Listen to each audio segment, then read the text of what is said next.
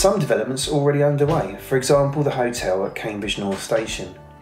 It's actually the reason why we want to get this draft plan out to you for comment, because it's a tool for us when developers put in planning applications. We can ask them to pay attention to the plan and push back on things that aren't in line with what we want to see.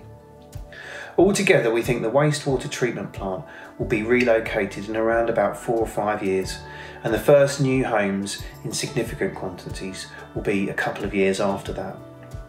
It will take about 20 years in total for North East Cambridge to be fully built, and during this time we're planning on a number of temporary things to happen too. Examples are pop-up community spaces, temporary business spaces and temporary community gardens or public spaces.